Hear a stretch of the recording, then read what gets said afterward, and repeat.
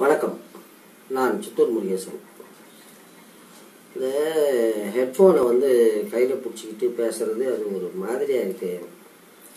அதனால தான் இந்த முயற்சி. இது ஆடியோ எங்கன்னா ஆப் வச்சுருந்தா தெரியல, பார்ப்போம். இந்த வழக்கமாக எனக்கு இந்த பயணம் அப்படின்னாலே செம கடுப்பு. ஆனால் பயணம் தவறாது, இது தவிர்க்க முடியாது அப்படின்னு முடிவு பண்ணியாச்சுன்னா அதை ரசிக்க ஆரம்பிச்சிருவேன். ஒரு புத்தக சந்தைக்கு போய் வரும்போது தான் கவிதைகள்லாம் எழுதினேன். பயணம் என்ன பண்ணுது, செம்மையாக இருக்கும், கிடைச்சா ஷேர் பண்ணுறேன். இந்த கிண்டில் நூல்கள் அந்த அறிமுக விழா அப்படின்னு டிசம்பர் 20 போயிருந்தேன். அங்கே சிலர் 2 நூல்கள் கூட எழுதியிருந்தாங்க. நாம் 3 நூல்கள் எழுதியிருக்கோம். அதில் அந்த எம்ஒய் அப்படிங்கிற நாவல் மட்டும்தான் அங்கே அறிமுகப்படுத்த முடிஞ்சது. எம்ஒய் அப்படிங்கிறது ஒரு வித்தியாசமாக கொண்டுட்டு போனோம் அப்படின்னு முடிவு பண்ணிட்டேன் முதல்லையே. இந்த தாய் அப்படிங்கிற பாத்திரம் அப்படியே சும்மா அன்பும் பண்பும் பண்பாடும் கலாச்சாரமும் ஒரு மாதிரி, அது கிளீஷே. சினிமாவில் கூட சார் இது அம்மா கேரக்டரு அப்படின்னு சொன்னால் போதும், அதை யாருக்கும் விவரிக்க தேவையே இல்லை. அதை உடைக்கணும் ஒன்று. அதே போல் இப்போ ஊரில் வேணும்னா அவசாரியாக இருக்கலாம், ஆனால் தாய் மட்டும் கற்புடையவளாக இருக்கணும். அது பெரியாரெல்லாம் கற்பையே பயங்கரமாக கலாய்ச்சிருக்காரு. இது வாழ்க்கையில் எந்த விலை கொடுத்தாவது தக்க வைத்து கொள்ள வேண்டியது சுதந்திரம் ஒன்று தான். இந்த பெண் சுதந்திரத்துக்கு பெரிய ஒரு தடையாக இருக்கிறது இந்த கற்பு குழந்தைகள். பெரியார் நாட்டிலேயே திருமண விவாகரத்து சட்டங்கள் எளிமைப்படுத்தப்பட வேண்டும். அதே போல் குழந்தை பெற்றுக்கிறது இல்லையா அப்படிங்கிற முடிவு பண்ணுற இடத்துல பெண் இருக்கணும் அப்படின்னு எல்லாம் பேசியிருக்காரு. இப்போவுமே நம்ம கழுவி ஊற்றுவாங்க. பெரியாரெல்லாம் பயங்கரமான வில் பவர் இருக்கிற ஆள். அந்த கிண்டல் நூல்கள் அறிமுக விழாவில் வழக்கறிஞர் அருள்மொழி சொன்னாங்க, பெரியார் திராவிட நாடு ஆரம்பிக்கிறாரு பத்திரிக்கை, சர்க்குலேஷன் இல்லை. கூட இருக்கிறவங்க சொல்கிறாங்க, ஐயா இது ஒன்றும் பெருசாக ஒர்க் அவுட் ஆகிற மாதிரி இல்லை, நஷ்டம்தான் வருது, நிறுத்திடலான்னு. அப்போ பெரியார் சொல்கிறார், ஒய்யால எவன் படித்தாலும் படிக்கலைன்னாலும் நானே எழுதுவேன், நானே அச்சு கோப்பேன், நானே படிச்சுக்கிறேன் போட அப்படின்னாரு. அப்போது இது என்னடான்னா ஈகோ கிடையாது, மனித குலத்தின் பால் ஒரு நிபந்தனையற்ற அன்புன்னு கூட சொல்லக்கூடாது, கருணை. பெரியாரை அவர் வாழும் காலத்தில் எத்தனை பேர் நன்றியோடு நினைச்சு பார்த்தாலும் தெரியாது. இப்போ நினைக்கிறோம். இப்போ அவர் இந்த தமிழ்நாட்டினுடைய காவல் தெய்வமாக மாறிட்டார். மற்றவர்கள் பெரியார் ஒரு கொள்கை, பெரியார் ஒரு தத்துவம் அப்படின்னு சொல்லுவாங்க. என்னுடைய உள்ளுணர்வு, என்னுடைய அனுபவம் சொல்றது என்னடான்னா, பெரியார் ஒரு சித்த புருஷன். அவரை டச் பண்ணானுங்க, மேட்ரு ஓவர். பெரியார்லாம் பாட்டிலுக்குள்ள இருக்கிற பூதம் மாதிரி, மூடியை திறந்து விட்டாச்சுன்னா கதை கந்தலாயிரம். திறந்து விட்டானுங்க, அது ஒரு பக்கம் அடிக்கிட்டான். நான் இந்த வீடியோவில் இந்த நான் எழுதிய கிண்டில் நூல்கள் திராவிட இலக்கியமா அப்படின்னா அந்த முதல் 2 நாவல்கள், அந்த எம்மோய் மதனோற்சவம், இது வந்து தைரியமாக கிளைம் பண்ணலாம். இது வந்து திராவிட இலக்கியம். ஏன்னா அந்த எம்மோய் கதையில் கதாநாயகியே வந்து இப்போ வந்து இவனுங்க சொல்லிக்கிறானுங்க பாருங்கள், ஆண்ட பரம்பரை பேண்ட பரம்பரைன்னு. அப்படிப்பட்ட ஒரு சமூகத்தை சேர்ந்தவள். அவளை இளமையிலேயே பிராமணியம் அழித்துவிட பார்க்கிறது. அவளுக்கு வந்து அன்எக்ஸ்பெக்டடாக வந்து பெரியார் அறிமுகமாகிறார். இந்த பெரியாருடைய நூல்களை எல்லாம் படித்து அவள் உள்வாங்கிக்கிட்டு தன்னை தானே கல்லாய் தானே சிற்பியாய் செதுக்கிக்கிட்டு தன் வாழ்க்கை பயணத்தை நடத்துகிறா. அந்த பிராமணியம் வந்து ஒரு சில்மிஷம் பண்ணுது லைஃப்பில். ஆக்சுவலாக வந்து அந்த பூரணி அப்படிங்கிற கேரக்டர் வந்து அந்த குடும்பத்தினுடைய தலைவி மாதிரி. அவள் ஒரு மகள், அவ்வளோதான். அவங்க அப்பாவுக்கு வந்து 5 மகள்கள், அதில் இவள் தான் மூத்தவள். ஆனால் இவள் வந்து அந்த டிரைவிங் சீட்டில் உட்கார்றான். அந்த சமூகத்துக்கே உரிய அந்த ஃபால்ஸ் ப்ரெஸ்டீஜி இதெல்லாம் இருக்கும்ல, அதனால் அந்த குடும்பம் நாசமுத்து போகுது. இவன் வந்து சற்றே தள்ளியிரும் பிள்ளாய் அப்படின்னு அவங்க அப்பனை பக்கத்தில் உட்கார வச்சுட்டு இவன் டிரைவிங் சீட்டில் உட்காந்து டிரைவ் பண்ணுறான். நல்லா தான் போகுது. அந்த நேரத்தில் தான் வந்து இந்த பிராமணியம் அவளை வந்து குலைத்து போடுகிறது. எப்படிப்பட்ட ஒரு ஆளுமையாக இருந்தாலும் ஒரு அது என்ன சொல்கிறது, வாழ்வா சாவா அப்படிங்கிற ஒரு நிலைமை. அதனால் இவ வந்து தன்னுடைய குடும்பத்தாரினுடைய அந்த ஒரு எஸ்கேபிசத்துக்கு ஈல்டாயிட்டு ஒரு உதகாத நாய் தாய்மாமன் அவனை கல்யாணம் கட்டிக்கிட்டு போக வேண்டியதாக போயிடுது. அது வந்து காலி பெருங்காய டப்பா. இவன் வந்து அங்கேயும் வந்து தன்னுடைய போர் குணத்தால் எல்லா பிரச்சனைகளையும் சால்வ் பண்ணி ஒர்க் அவுட் பண்ணுறான்.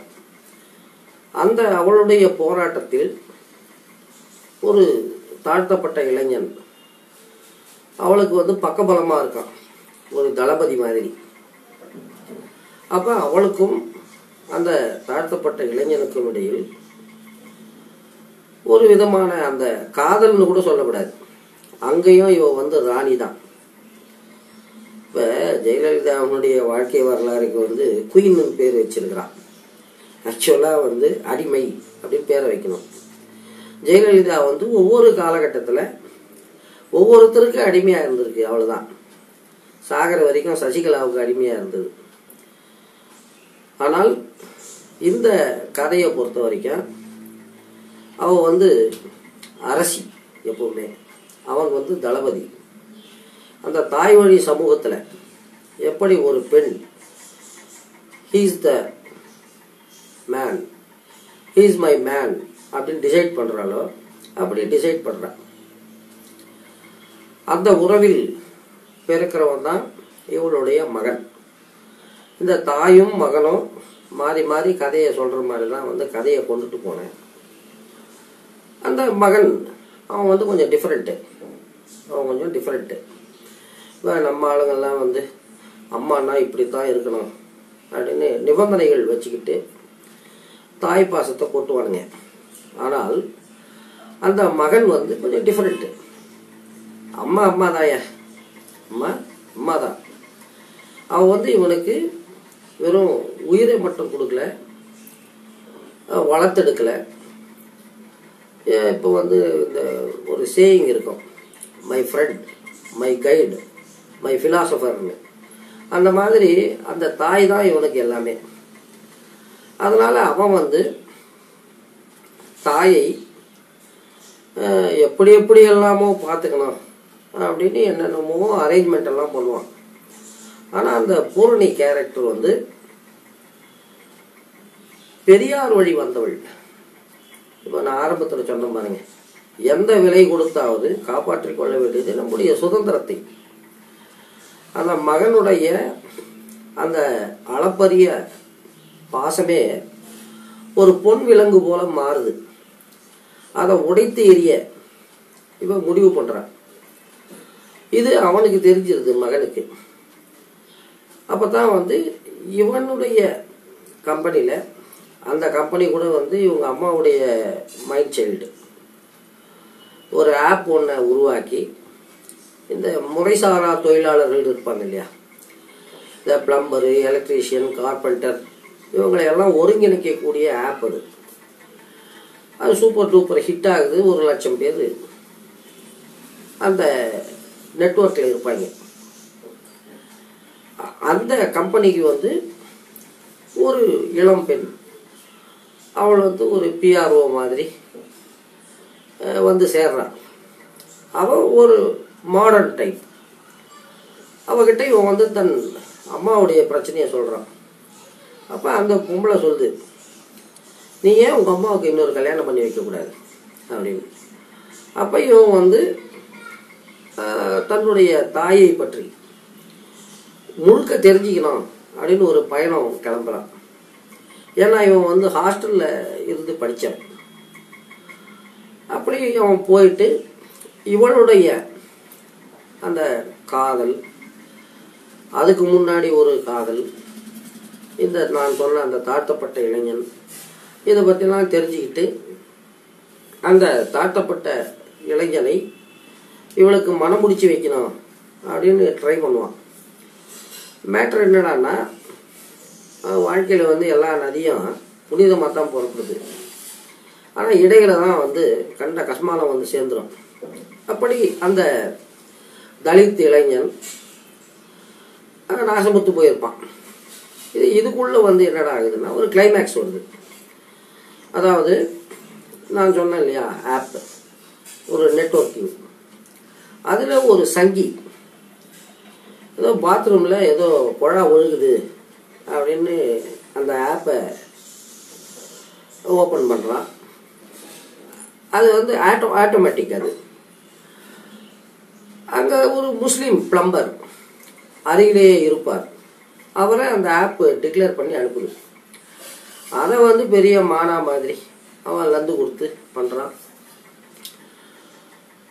உயர்ந்து எழுந்து நின்ற பிறகு கூட இந்த பிராமணியம், மதவாதம் இதெல்லாம் அவளுடைய சாம்ராஜ்யத்தை அழித்து போட பார்க்கிறது. அதிலிருந்து அவன் எப்படி மீண்டு வரா அப்படிங்கிறதா அந்த கதை. அடுத்து இந்த மதனோற்சவம். நான் முதல்ல சொன்னது திராவிட இலக்கியம், ரெண்டாவதாக சொல்ல போகிறது மதனோற்சவம். இது ஒரு வகையில் திராவிட இலக்கியம் தான். ஆனால் இதில் ஹீரோயின் ஒரு பிராமண பெண், ஒரு தலித் பெற்றோருக்கு தத்து கொடுக்கப்பட்டு இவ அங்கே வளர்றான். கணவன் பிராமணன். அவர் ஒரு லெக்சரரு. அவன் ஒரு ரொட்டீன் ஆண்மகன், அவ்வளோதான்.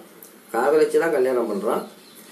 ஆனால் அவன் ஒரு சாமானிய ஆண். அவன் இந்த ஒரு திருமண மண்டபம், அந்த திருமண மண்டபத்தை வாங்கி அதை கட்டுவான். அந்த சந்தர்ப்பத்திலே அவன் செத்து போயிடுறான். அப்போ ஒரு இளைஞன் வேலை தேடி வரான் அந்த பிராமண பெண்ணிடம். அவனை அந்த திருமண மண்டபத்துக்கு ஒரு கேர்டேக்கர் மாதிரி அந்த அம்மா அப்பாயிண்ட் பண்ணுது. இவன் ஏற்கனவே திருமணமானவன்.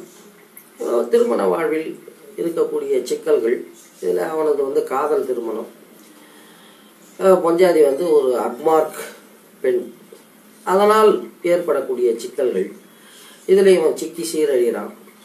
அந்த நேரத்தில் அந்த பெண் இவனை கைட் பண்ணுறான். கைட் பண்ணும்போது அந்த பிராமண பெண் அவளுடைய வாக்குமூலம் மாதிரி இந்த மனித குல வரலாறு, இது வந்து இங்கிலீஷில் வந்து ஆந்த்ரோபாலஜின்னு சொல்கிறானுங்கன்னு நினைக்கிறேன். அங்கிருந்து ஆரம்பிச்சு இந்த காதல், காமம், பணம், பதவி எல்லாத்தையும் அவன் வந்து டிஃபைன் பண்ணுறான், டிஸ்க்ளோஸ் பண்ணுறான். நம்ம முகநூல் பாஷையில் சொல்லணும்னா பிரித்து மேயறான். அந்த வகையில் அவளுக்கு வந்து ஒரு இறுதியான தத்துவம் ஸ்பார்க் ஆகுது. அந்த சப்ஜெக்ட் வந்து உலகத்துக்கு போய் சேர்ந்தாச்சுன்னா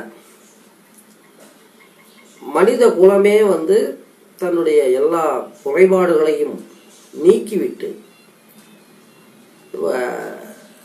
அதிமனிதன் அப்படின்னு ஒரு கான்செப்ட் இருக்கும். அவர் பேர் என்ன, பாண்டிச்சேரியில் ஆசிரமம், அரவிந்தர் அவருடைய கனவு. அப்படி எல்லா மனிதர்களும் தங்கள் குறைகளை களைந்து ஒரு உதாரண புருஷர்களாக மாறிடுவாங்க அப்படிங்கிற மாதிரி அந்த ஒரு தத்துவம். அந்த தத்துவத்தை உலகத்துக்கு கொண்டு செல்ல அந்த இளைஞன் இவளுக்கு உதவுறான். இந்த ஒரு கான்செப்ட் வந்து போயிட்டு இருக்கும்போது இங்கே எங்கள் ஆந்திர அரசியலை கொண்டுட்டு வந்து லிங்க் பண்ணேன். அங்கே வந்து என்டிஆர் வந்து மனைவியை இழந்து அந்த லட்சுமி பார்வதி அப்போ தான் என்ட்ராயிருக்கு அவருடைய லைஃப்பில். அவர் வந்து அவளை மணப்பதா மணக்கக்கூடாது அப்படிங்கிற ஒரு டைலமாவில் இருப்பார். அந்த நேரத்தில் இந்த பிராமண பெண் எழுதி வெளியிட்ட அந்த புக்கு வந்து அவருடைய பார்வைக்கு போகுது. அதை பார்த்துட்டு இன்ஸ்பயர் ஆகி அவர் வந்து லட்சுமி பார்வதியை கல்யாணம் பண்ணிக்க போகிறேன் அப்படின்னு டிக்ளேர் பண்ணுறார். அதே போல் அந்த 94 தேர்தல்கள் அது வரும்போது அவர் வந்து இந்த பெண்ணை கேட்குறார், உனக்கு வந்து ஒரு அகன்ற பார்வை இருக்குது, ஒரு அரசாங்கம் இந்த வகையில் என்னெல்லாம் செய்யலாம், அதுக்குண்டான யோசனைகளை எனக்கு சொல்லுன்னு கேட்குறாரு. அவன் வந்து பல அம்சங்களை சொல்கிறான். அதெல்லாம் வந்து தேர்தல் அறிக்கையில் சேர்க்குறாங்க. என்டிஆர் ஜெயிச்சு வராரு. ஜெயிச்சு வந்து அந்த யோசனைகளை எல்லாம் அமல்படுத்த முனைகிறார். அப்போ வந்து இந்த சங்கிங்க வந்து லந்து கொடுக்குறாங்க. ஆனால் என்டிஆர் வந்து அந்த எதிர்ப்புகளை எல்லாம் புறந்தள்ளி அதெல்லாம் ஒர்க் அவுட் பண்ணுறாரு. இந்த பிராமண பெண்ணுக்கு மேயர் வேட்பாளராக வாய்ப்பு கொடுக்குறாரு. இவ வந்து மேயராக ஜெயிக்கிறார். இந்த கதையில் வந்து ஒரு வெரைட்டி என்னடான்னா, இந்த நாவல் எழுதுகிற பயலெல்லாம் வந்து அந்த கிளைமேக்ஸை ஒழிச்சு வச்சுருப்பான், கடைசி அத்தியாயத்தில் தான் கொடுப்பான். நம்ம கதையில் வந்து அத்தியாயமே கிளைமேக்ஸ் தான். இப்போ வந்து சித்தூர் மேயர் தம்பதி கொலை அப்படின்னு செய்தி எல்லாரும் பார்த்துருப்பீங்க. அதை முதல்ல கொடுத்துட்டேன். அதை ஜஸ்டிஃபை பண்ணுறது தான் வந்து இந்த நாவல். இந்த பெண் வந்து மேயர் ஆகிறாங்க. சங்கிங்க வந்து இப்போ இந்த கும்பல் கொலை அப்படின்னு கேள்விப்பட்டிருப்பீங்களே, அந்த மாதிரி மேயர் சேம்பரில் நுழைஞ்சி அந்த பெண்ணை வந்து போட்டு தள்ளிடுறாங்க. அதான் கதை. அந்த வகையில் இந்த எம்மோய் மதனோற்சவம் ரெண்டுமே வந்து திராவிட இலக்கியம் தான். இந்த ஒத்த தோட்டா இது வந்து கிரைம் தான். ஆனால் இதில் வந்து ஒரு அற்புதமான ஒரு மெசேஜை கொடுத்துருக்கேன். வந்து தன்னெஞ்சு அறிவது பொய்யற்க அப்படின்னு ஒரு சேயிங் உண்டு. உனக்கு பொய்ன்னு தெரிஞ்ச மேட்ரை சொல்லாதே. அதே போல் ஓஷோ ஒரு சேயிங் சொல்லுவார், மனதுக்கு நோய் வரும்.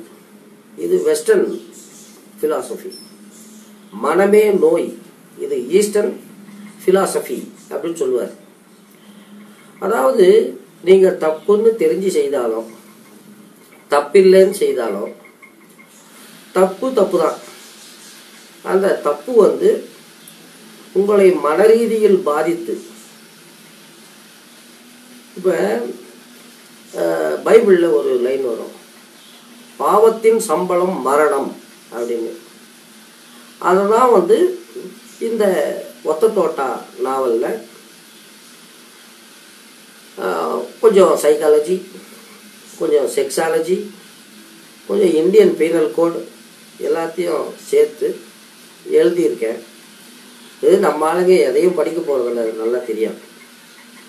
யாரோ தான் சொன்னாங்க, மார்க்ஸ் ஏதோ கவிதை எழுதுன மாதிரி இருக்குது. தமிழனுக்கு நூல் என்றாலே மைண்ட் பிளாக் ஆகிடும். நூல் தான் 2 இருக்குது. ஒன்று இந்த நூல், இன்னொன்று இந்த நூல். எப்படியும் படிக்க போகிறதில்ல. ஆனால் ஒன்று, என்னுடைய எல்லா செயல்பாடுகளுக்கும் காரணமாக இருக்கிறது வந்து என்னடான்னா, இது 2019. ஒரு 2029 2039 ஒருத்தன் வருவான். அவன் வந்து நம்மளை எல்லாம் வந்து காட்டு மிராண்டிகள் அப்படின்னு குறிப்பு எழுதுவான். நான் வந்து அந்த எதிர்கால விமர்சகனை மனதில் வைத்துதான் செயலாற்றுகிறேன். பெரியார் கூட வந்து நக்கலாக சொல்லியிருப்பார் ஒரு இடத்துல. எனக்கு பின்னாடி ஒருத்தன் வருவான். அவன் வந்து என்னுடைய கடவுள் மறுப்பு கொள்கையெல்லாம், கடவுள் மறுப்பு கொள்கை பிரச்சாரம் இதை பற்றியெல்லாம் படிச்சுட்டு, பைத்தியமாயா இவனுக்கு இல்லாத ஒரு மேட்டரை இல்லைன்னு சொல்கிறதுக்கு இந்த அளவுக்கு டைமை வேஸ்ட் பண்ணியிருக்காங்கன்னு சொல்லியிருப்பார். அதுபோல் நான் வந்து கொஞ்சம் ஒரு 25 வருஷத்துக்கு அப்புறம் வரக்கூடிய அந்த விமர்சகனை கவனத்தில் வைத்துதான் நான் செயலாற்றி கொண்டிருக்கிறேன். 100ல் ஒரு 10 பேராவது கொஞ்சம் முன்கூட்டி யோசிப்பாங்க. அவங்க புரிஞ்சுக்கிறாங்கன்னு நினைக்கிறேன். பார்ப்போம். நன்றி, வணக்கம். சித்தூரிலிருந்து முருகேசன்.